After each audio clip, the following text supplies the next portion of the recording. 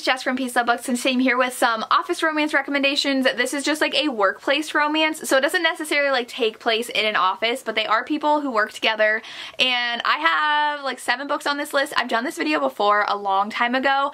I'll link that down below, but I will go ahead and get to some office romances I love that I think you would too. The first one's one I recently read, and that is The Trouble with Hating You by Sajni Patel. This one, trigger warnings for sexual assault. Our main character, she is not someone who really adheres to her culture's expectations. She lives alone. She dates people. She also isn't waiting for marriage, and that's a huge problem with people. She'll be dating someone, they will sleep together, and then it'll come out that she did that, and people think she's very loose and a floozy, and she lives life the way she wants to, and people that her family are friends with and people that are part of her kind of close circle of people that she interacts with and her church are very much not okay with that, and so her parents are constantly trying to set her up with people, and she doesn't want that. She doesn't want to get married. She doesn't want to be a housewife. She has a very successful job. Her father is abusive towards her mother, very emotionally and verbally abusive.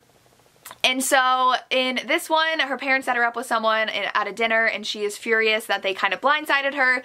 So she storms out. So everyone still thinks she's rude and just a brash kind of person. And the guy that she was supposed to set up with is someone she works with. So they immediately do not start off on the wrong foot. He thinks that she's rude. He's like, what's happening? And eventually they like understand what actually happened, and they're working together. He is a lawyer trying to help save her company, and she was just promoted to try to help save her company. So they see each other a lot at work. He ends up kind of helping her when she really doesn't want help, but she needs it, and this was a really great read. It was a lot more serious than I thought it would be, but I really enjoyed it, and I think it's a great kind of workplace romance because a lot does occur while they're working together, but I really enjoy this one. Then I have Office Hours by Katrina Jackson. This one are 2 professors, and this one was just so fun. It was short, but it was amazing. Alejandro is just this really sexy professor, and our heroine is like, I really like that. And she doesn't do anything about it, but then one day Alejandro kind of says he's into her, and they start something, and it's great. Alejandro is just like a fabulous hero. He just isn't afraid to say what he wants, say what he likes,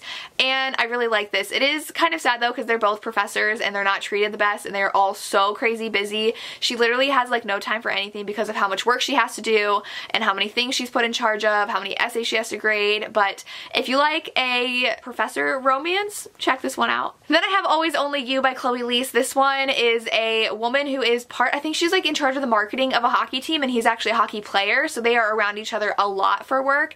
He has liked her for a long time, but he hasn't done anything about it because you're not allowed to date people who you work with. She actually has arthritis, so she does use a cane. She's in her mid to late 20s. She also has autism, and so she doesn't know how to act around our hero because he keeps on saying like, oh, he's like this girl for a while, and she in her mind is like, why are you telling me you like this girl? And like she kind of gets jealous because there's no way like it could be her, or else like if it was, he would like come out and say it. She's much more like the prickly kind of person, and he's much more the sunshine hero, and she doesn't like to get help when she feels like she's a burden because of her arthritis. She has had bad experiences in relationships in the past, and so she doesn't like to feel like a burden, but he helps take care of her and does it in a way that she doesn't feel like she's a burden, and it's just super sweet. It's really fun.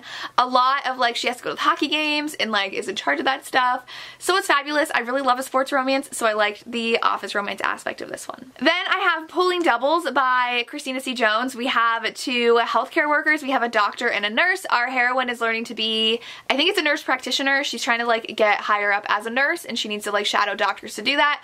The doctor is super mean to her, but it's more like, I'm mean to you because I like you kind of thing, and so she's very annoyed with him. It's hate to love, but then they have a lot of chemistry. There's scenes at the hospital between them. If you like a hospital romance, you're gonna love this one. Next is the only historical romance on here, and that is Lady Sophia's Lover by Lisa Kleypas. This one, our heroine wants to get back at her hero. She blames him for something that happened, so she wants to get close to him to ruin him, and she ends up getting a job, I think as a secretary for him. He wants to hire a man, but she's so impressive in her interview that he really can't say no, and they start working together, and then she kind of slowly realizes realizes things about him and starts falling for him. The hate doesn't last too long. I know people are complaining about that for this book, that the hate to love aspect is over pretty early, but they do work together, and she tries to get a job in order to get back at him, which I loved, and they had to spend a lot of time together. So this one is a great office romance in the historical setting. Then we have The Worst Best Man by Mia Sosa. This one is in the wedding planning business. Our heroine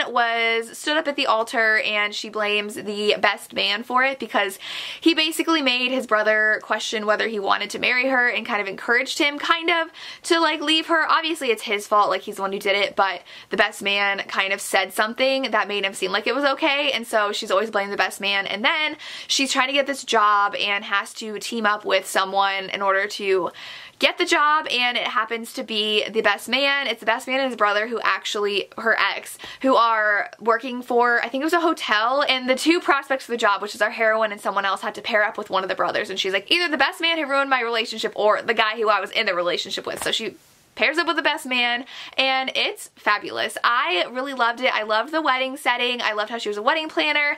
They have to work together and she really doesn't want to, and then they go on like a little trip together and have to pretend to be married and go to this like couples thing, and it's a lot of fun.